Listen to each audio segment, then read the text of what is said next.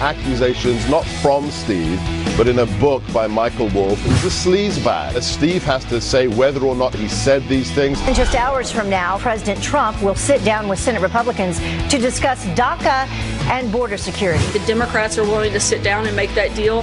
I think we'd be happy to get that done by the end of the month. Trump needs to be medicated and hospitalized, or he is going to just kill all of us. She has nothing of substance to offer in terms of criticism about the president. I think if anyone needs to be medicated, it should be her. Where are you going? Home, he says. He's not going to stop for us, which I understand. We're in a blizzard. He's going home.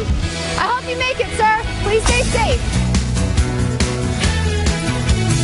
You gotta keep your head up, oh, and you can let your head down, hey. You gotta keep your head up, oh, and you can let your head down, hey. I know it's so. Well, keep your head up, even though it's a lousy weather day throughout the Mid-Atlantic and the Northeast as well. Thanks for joining us on the world's #1 cable morning news show, Fox and Friends. Some of you are enjoying the show in your bed. You didn't have to go to work today, didn't have to get the kids out. The silver lining. Right. That's true. Well, the problem is a lot of people go to bed, they overdress, and they end up waking up at 3 in the morning sweating as if they're in a sauna. Right? How are they overdressing? Because you go to bed and you're cold, So true. and then you have so many covers on. That is so true. At 3 o'clock in the morning, you find yourself soaked, So and you have true. to have a whole change of clothing. And then you wake up with like pajamas everywhere in your bed because if I described your night of sleep, write me. I think you're describing your night of sleep. Well, we don't sleep enough to get sweaty. Yeah, but you're right about that. Oh, I have a story, and I'll just keep it to myself. Right, you have to. I do. I can totally relate to that. Because we got lots of news to talk about. This is a Fox News weather alert. A massive winter storm hammering the East Coast from the Mid-Atlantic, dumping snow and unleashing winds that could be worse than Superstorm Sandy in some places right through New England. Hope without the surge. More than 60 million people are in the storm's path, and more than 3,000 flights have already been canceled or delayed. All right, if you're thinking about hitting the road, think again. These are the conditions you could face. A treacherous commute in Ocean City, Maryland. Janice Dean braved the storms here to go to the plaza, where the snow is falling outside. You know what? And by the end of the show, I might be able to do a snow angel here on the plaza. But come over here. Where are you from? Florida. And have you ever experienced a blizzard before? No. This is the first. What do you think of it so far? It's really cold. Oh, my gosh. And what are your names? And give me the location. George, Florida. Ocala, Florida. And you want to say hi to anybody? Hi, Mom and Dad. Okay, hi, Mom and Dad. Hi, look, we're on TV. Well, listen, you're not driving anywhere, right? You're just walking. Okay, that's good. A lot of folks need to be off the roadways. Real quick, I just want to show you where the storm is right now.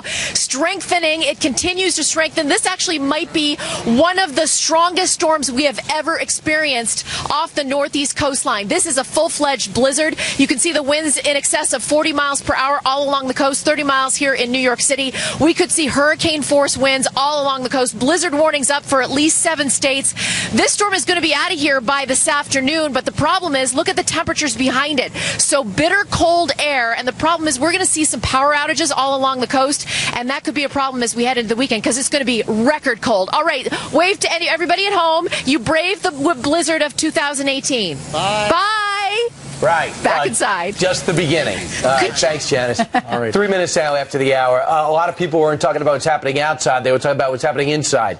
Inside the White House, his first few months in office, 7 months in office. That's what Steve Bannon witnessed, and that's where he gave the bulk of his interviews to Michael Wolff. Many people say Michael Wolff's book, which is not released until next week, Fire and Fury, is really based on a lot of interviews with Steve Bannon and people that Steve Bannon urged to cooperate with him. Well, I was talking to somebody who's in and out of the White House a lot these days, and they were curious, talked to him this morning, about why Steve Bannon had, or rather Michael Wolff had such access to the White House. As it turns out, we heard from Sarah Huckabee Sanders say yesterday that they knew that Mr. Wolff had visited about a dozen times. 95% of the times were to visit Steve Bannon. Now, this person also is quoted in the book, apparently, but they never spoke to the author. And so they wanted us to know That's that interesting. Take that with a grain of salt. So the person you talked to is quoted in the book, but that person said they've never talked to this author. That's what they say. Is he saying that the quote that they used is inaccurate? Right. Called it fiction. Okay. The book basically shows the president as uninformed, thoroughly unserious candidate, and not engaged. In fact, only engaged to satisfy his own ego. That usually comes from MSNBC and CNN or the other networks. This time it came from Steve Bannon, and those networks especially are loving the division at the top. All right, so here's the way I see it. This book about what's happening inside the White House, Sarah Huckabee Sanders said it's salacious, it's tabloid. Every administration has someone in the White House that leaves the White House. This guy happened to be fired from the White House. And then they do like this tell-all of what happened inside. Do you believe it? I don't know. There was that author that was always on our show talking about what Hillary Clinton, what was happening in the White House when Bill Clinton was president, how she threw the vase across the room. You know, it's interesting to hear these things, but do you really believe it? Do you really care? Does it really affect your family? Well, there's one thing to be said about the fact that Steve Bannon apparently, reportedly, told Michael Wolff these things about the presidency and his family, all very salacious, up until yesterday. And then last night, Steve Bannon, who hosts an XM Sirius radio show across the street, he actually changed his tune. It could have been the cease and desist letter from the president's lawyer saying, hey, you signed a non-disclosure, you can't say anything bad about the president. And last night, after a caller asked him about the book, he didn't say anything bad about the president. Listen. The President of the United States is a great man. You know, I support him day in and day out, whether going through the country, giving the Trump miracle speech or on the show or on the website. So I don't think you have to worry about that. But I appreciate the kind words. But what he does is he says some disparaging things about the president's intellect, study habits, and that's really where a lot of the damage is done. And the question is, back to what you were saying, I think people are interested. I'm always interested in what goes on in the White House, whether it's President Obama, President Clinton. I mean, I'll still break out Nixon books to see if I can get a different perspective about what's happening. The question is, what does Steve Bannon get out of doing this? He loses his base of influence. The calls to the White House stop. The financing of his candidate stops because the Mercers, some of the richest people in the country, a vital financier and backer of President Trump, have made a decision. They're staying with President Trump. They have divorced themselves from Steve Bannon. Well, so now he's got what? Breitbart and a radio show.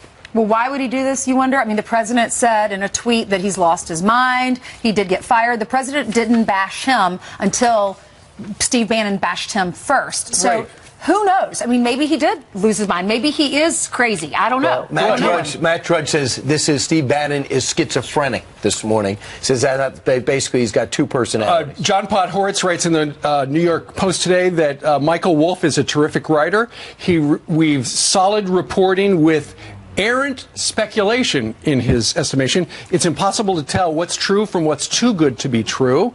And we told the story about how in the book it says that the president never knew who John Boehner was, which is pretty funny. Michael Caputo, who was a campaign advisor, said this book, not to be trusted. I stand with the president. This book by Michael Wolff is just trash. The comments about, in particular, about Don Jr. in that meeting in Trump Tower in June of 2016, they were, I was really disturbed by those comments. I think that causes grief for the president and this presidency in the context of the ongoing Russia investigations.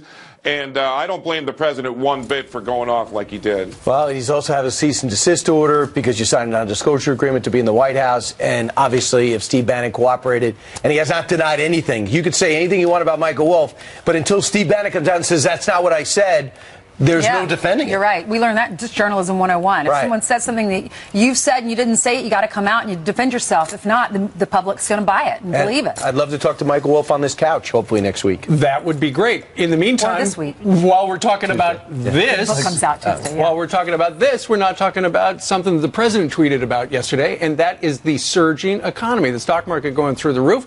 And then you look at all these companies that are now giving bonuses, over 40 companies, since they got the tax cut, which was signed by the president and okayed by the Congress. Wow. It looks like some of the companies are giving bonuses up to $2,000. Some of them not just cash, but they're giving 401k matches, and they're spending millions and millions of dollars on charity. If you want wages to go up, all these companies probably be looking to expand and hire, and then they're going to be competing for the talent. And the talent, of course, can walk around and say, now I have other options. That brings wages up naturally. You know, and it makes me want to buy from these companies. I mean, I don't work for Bank of America. I don't work for Aflac, you know, obviously. Aflac. But I still want to support these companies because they're helping their employees. They're giving back to them. It's Absolutely. wonderful. And then for the employees who wind up with, let's say they get $1,000 in their pocket this week from the company, what are they going to do with that money? They're going to go. They're going to buy some new tires from the Firestone guy down the street. They're going to go buy some pizza.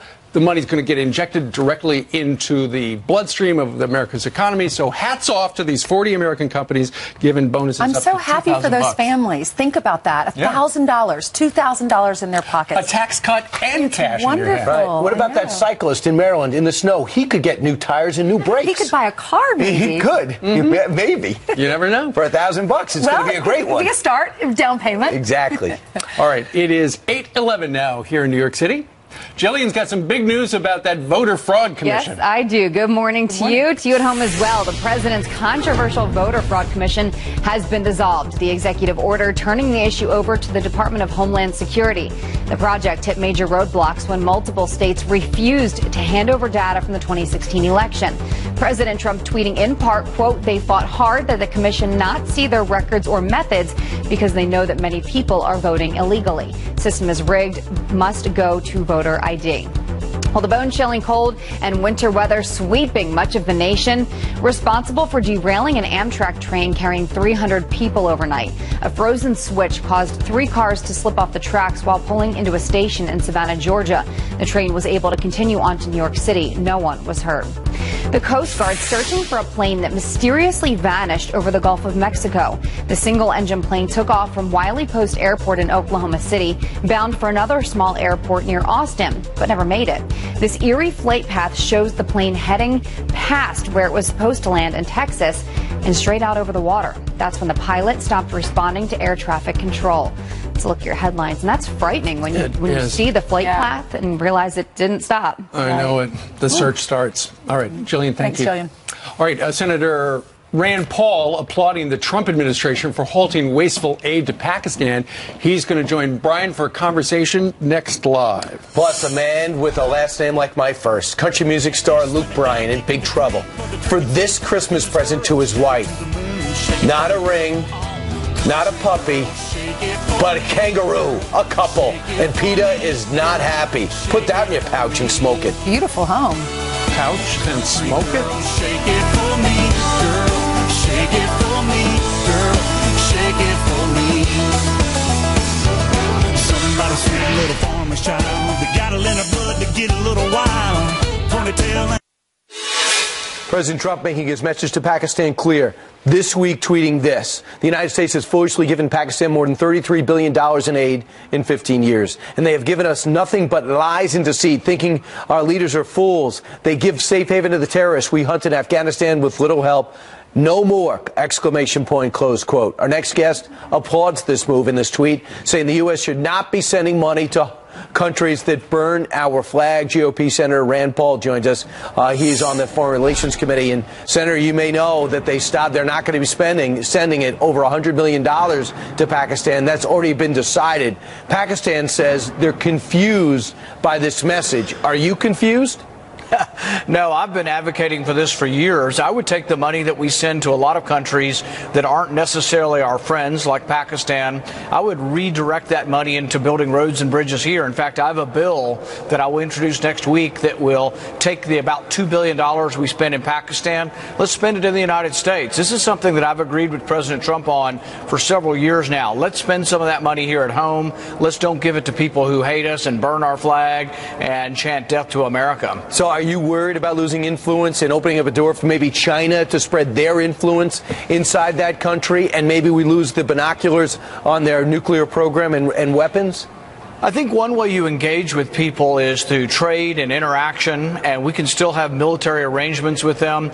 But I'd like to see somebody who actually has money to buy our stuff rather than we give it to them. We give everything to Pakistan. And there are rumors that the Pakistani intelligence actually cooperate with a Haqqani network that kills our soldiers. So I think it's a real disservice. I know a lot of these young men and women. Some of them are in my family. I think it's a real disservice to them to give money to a government that may be cooperating with people who are killing our soldiers. So, no, Pakistan at best is a frenemy, but they have not been behaving. Look, bin Laden lived in their country for a decade. They did nothing about it. They have Christians they've incarcerated. The doctor that helped us get information to get bin Laden when we finally captured him, he's in jail for 33 years from the Pakistani government. So, no, they're not really our friend. Yeah, they summoned our ambassador, so I think the president's not backing off on this. Now, let's look elsewhere around. The president also said, I'm looking at the Palestinian Authority. They don't want to sit down and talk with us. We're giving them money. I'm going to revisit that. Among the people that don't want the president to sit back for now are the Israelis. They say, listen, we don't want unrest in Gaza. We don't want mass, a humanitarian crisis in that area. What's your reaction? Well, I introduced a bill about a year ago to cut off the Palestinian Authority's aid. And here's the interesting thing. Israel does complain because we're paying for it. Let Israel pay for it. If Israel thinks the Palestinian Authority ought to get money, let's see if they can pass that to the Knesset.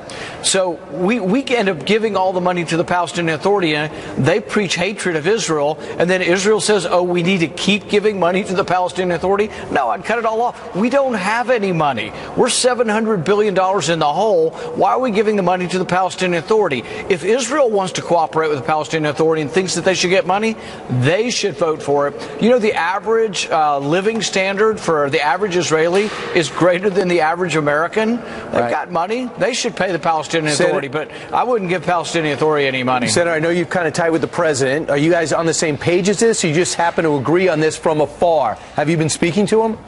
You know, I talked to him this week about the Palestinian thing, and I've also been in favor of building infrastructure. And a real rub of how we build infrastructure, he's wanted to do $1 trillion worth of infrastructure, is where do you get the money? You know, we're already $700 billion in the hole. Foreign aid and aid to Pakistan won't pay for all of it, but the last 15 years you mentioned, we've spent over $30 billion in Pakistan. That's quite a few bridges. We have a bridge between Kentucky and Ohio that we've wanted would cost about $500 million. That we could have easily built that with some of that money we sent to Pakistan. Always good to see you, Senator Paul. Thanks so much. When we come back, we talk about unemployment, the economy, and more. This is Fox and Friends.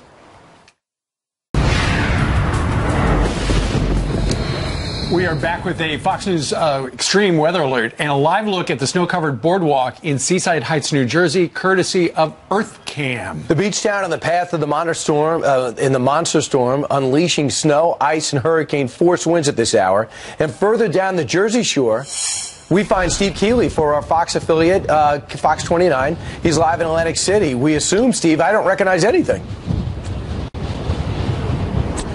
Brian, as dangerous as it is out here in these blizzard conditions, my concern is more for you, wondering if you're getting too toasty in that vest. I heard you talking about being overdressed and feeling like you're in a sauna. Right. Steve's got the jacket unbuttoned, but I don't want you getting overheated in that studio on that nice warm You're worried couch. about us. That's very kind, Steve. There you go.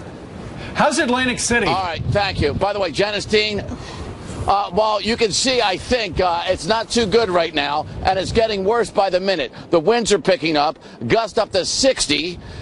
Now they've upped the forecast on the snow as well to 1.5 feet, but as you can see at the foot or feet of my camera guy, because of the high winds, it's already drifting up to 3 feet in spots. Look at this. So I think we already hit the forecast level in this spot, but that's courtesy of these high winds. And then we also got high waves now flooding the streets. And the problem is, not just here, but all around the country, we're suffering these dangerous wind chills. We're going to have wind chills for at least 3 days after this, well below zero. And yesterday we were showing how salt water, yes, it can, despite having salt in it, freeze. So when we have the salt water filling the streets, it's going to be ice filling the streets. So more treacherous conditions to follow the blizzard conditions. So a whole host of problems. Plus we've got power starting to get knocked out as the wind takes my breath away.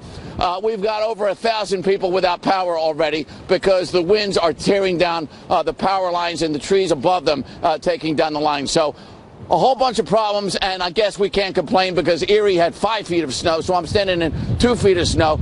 By the way, I just want you guys to know, you're not the only one with a comfortable white couch. I've got one here as well. So I'll send it from my couch back to you guys on your white couch. How about that? You're going to regret that later, just saying, when you get a little soaking wet standing out in 0-degree weather. Steve Keeley, who's dressed for the day along with his camera guy, thank you very much. All right. Steve, use some moisturizer. Don't be a fool. It made for good TV, though, and that's all we care about, right, Steve and Brian? Thanks so much. It is an all-out wage war up in Canada. A new report finds minimum wage hikes across Canada could cost its economy close to 60,000 jobs by next year. So, with many states and cities raising their minimum wages here in the United States, will the economic impact be as negative as they've seen in Canada? Time now for the Massey Memo with Fox News legal analyst and host of The Property Man, Bob Massey. Hey, Bob, great to see you. Good morning, Ainsley. Thank you. All right, so if you look at minimum wage hikes, it seems like that would be great for the minimum wage employees, the small business guy, not so much. How does it affect the economy, good or bad? You know, this wage increase has been around for many years, Ainsley, and obviously if you raise it up to what they're talking about, $15 an hour, that could be devastating to businesses because ultimately it's going to happen. They're waiting for this tax reform now to help them grow their business. With that kind of increase, there's no question there will be a reduction in staff, and ultimately you're going to have people that are going to be affected. It's going to affect bonuses, raises, and things like that. So in the long run, although we understand that you want to be able to give people more money to be able to stimulate the economy, if businesses have to pay that kind of money, and I represent a lot of businesses like that, they said it's going to devastate their business. Really? So businesses won't be able to grow with wage hikes? Yeah, I mean, ultimately, you have to figure, let's say you have, like I represent a restaurant in town, has 75 employees. So now let's say they increase it to $15. And remember, those employees also, they're servers and things like that, they're getting tips. How are they going to possibly pay that minimum wage, grow their business, increase their service? It's not going to happen. And the one thing that concerns me, that I'm concerned that it actually could make owners cheat. And what do I mean by that? I mean, they may pay people under the table cash. Because of the fact that they can't afford the minimum wage, they'll say, listen, I'm going to pay you cash to stay here because I cannot afford it. And because people need jobs, they will do that. So there's really some concerns that I have if this goes down. And by the way, the state should handle this, not the feds. I was going to say, if you force someone to do it, that's not a good thing. If they decide, then, hey, that's okay, right? What about, you always talk about, you're the property man, you always talk about buying houses. Is it going to help? Will it help? Wage hikes, I would think, would encourage more people to buy houses. Yeah, that's true. And I read a couple articles about this. The problem is what happens to those people who loses their jobs. Now, if they lose their job because of the pay hike, because there had to be a reduction in the amount of people working, that's going to affect the economy from the perspective they won't have the money to buy cars, buy houses, buy consumer goods every week. So this is a real balancing act. And it has to be looked at where we care about the employee and their ability to buy, but also the employer's ability to be able to grow and give bonuses and raises and benefits and pensions. And that's what you have to be careful of with this increase in minimum wage. Okay, we'll leave it with your Massey memo. What is it today? Balancing act. Everything has to go on its own, and you have to be concerned that ultimately the growth of the business can be stifled. Okay. Property Man airs on FBN, Fox Business Network, on Friday nights at 8:30 p.m. Thanks, Bob. Great to see you. Thanks, Ainsley. You're Thank welcome. you. Well, they say violence is necessary. So why is one of the top guys at the DNC promoting the Antifa movement? Plus, the president firing back at Steve Bannon for trash-talking his family, threatening even a lawsuit now. Anthony Scaramucci, what does he think? We're going to ask him. He's going to join us live next. Let's get it started in here. Let's get it started. Let's get it started in here. Let's get it started. Let's get it started in here. Let's get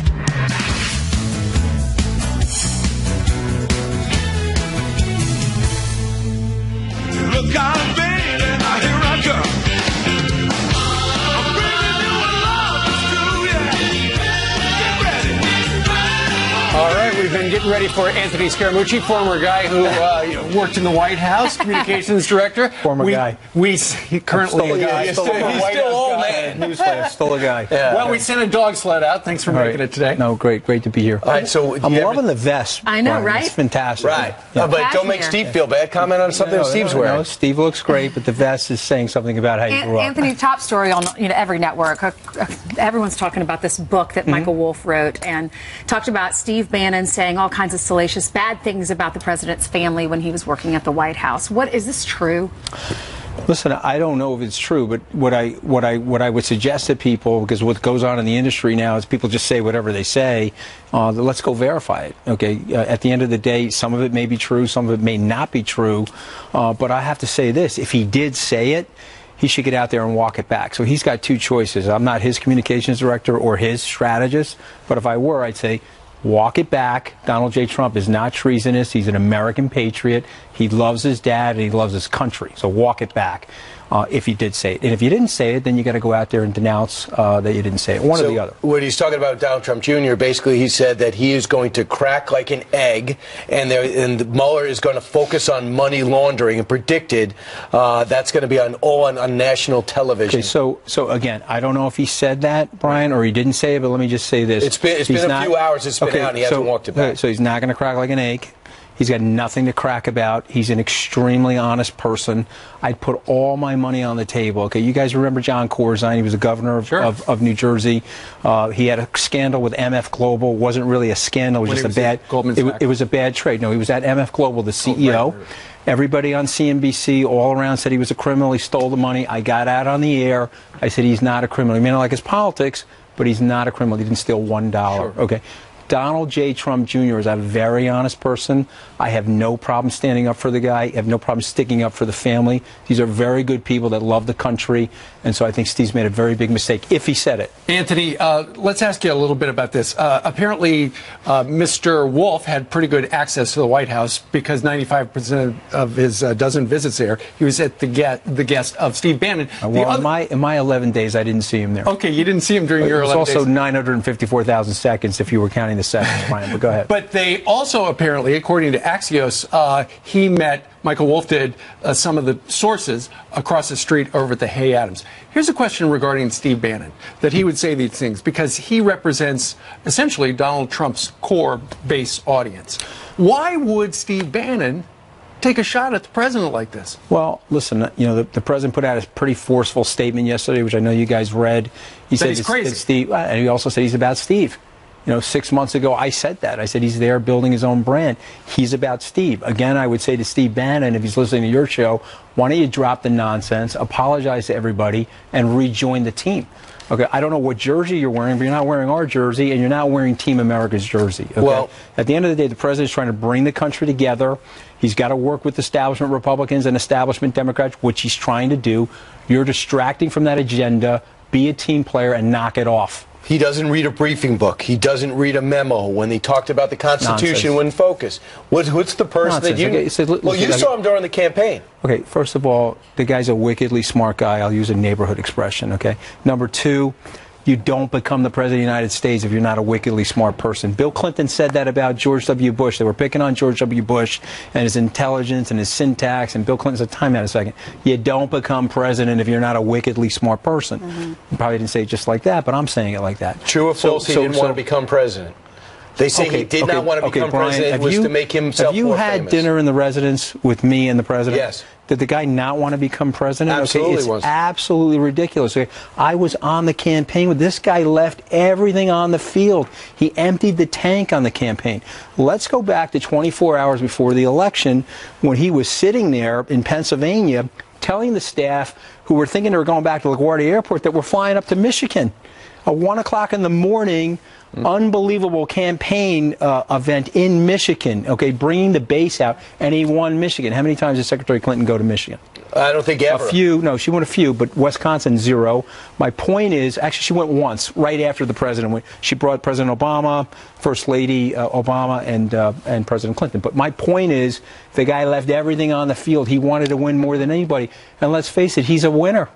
Okay, he started in June. Well, I'm just talking about what the insiders are saying. Well, I mean, nonsense. It's nonsense. This is why. He spent how much of his own some money? of it. I think it was probably 55, 60 million. I don't know the exact number, but it is you don't run it. total, You don't do it for fun. It is total nonsense. Okay, ask Kellyanne Conway that was on the air 6-7 times a day.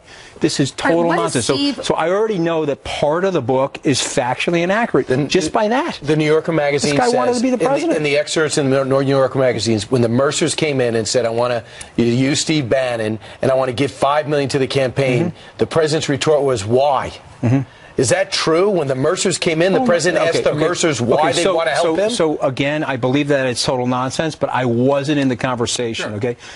You guys know the president. He's gregarious. He's sarcastic. You know, he has a tendency to be flamboyant with his rhetorical flourishes, as some of us do.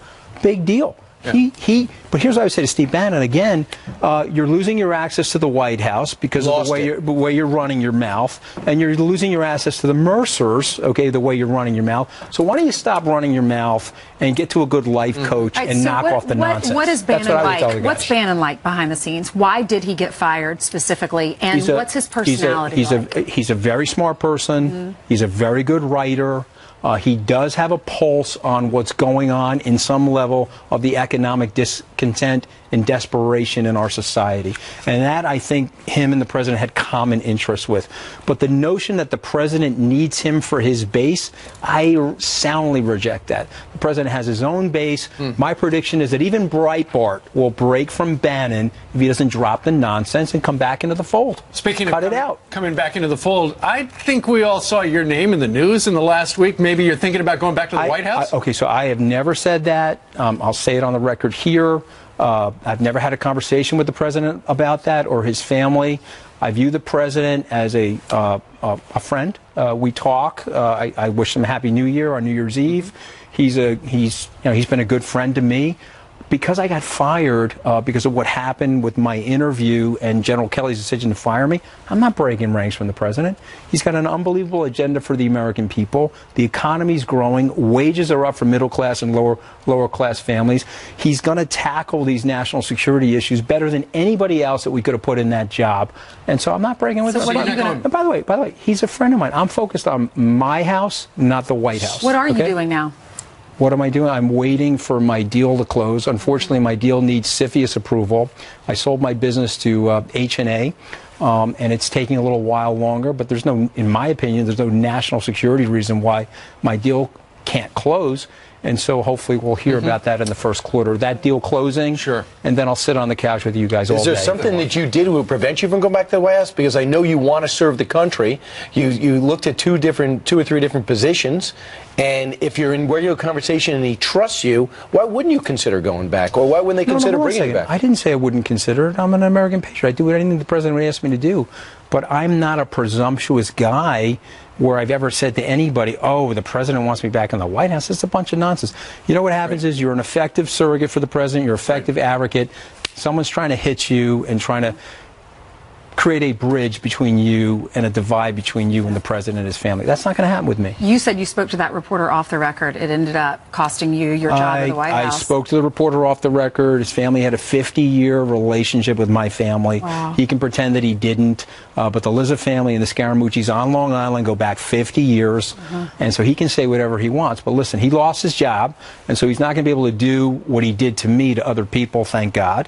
But I made a mistake, and Ainsley, I own the mistake. I never walked it back. Steve Bannon feels like it was a mistake to talk to this reporter? I don't know. I hope he does. I hope he does. And if he does, I hope he'll do the necessary and right thing, is to either offer an apology or issue a retraction, one or the other. Steve tried to get him on the show. Great to see you guys. Thank you. He didn't want to come on the show? Yeah, he declined our invitation. Okay. All right. Well, maybe tomorrow. Ask him again. All right. Thank you, Anthony. Good advice. That's very good advice. Unpaid advisor. Good seeing. Yeah. Anthony Scaramucci. I'm not a great communication strategist, but I'm trying to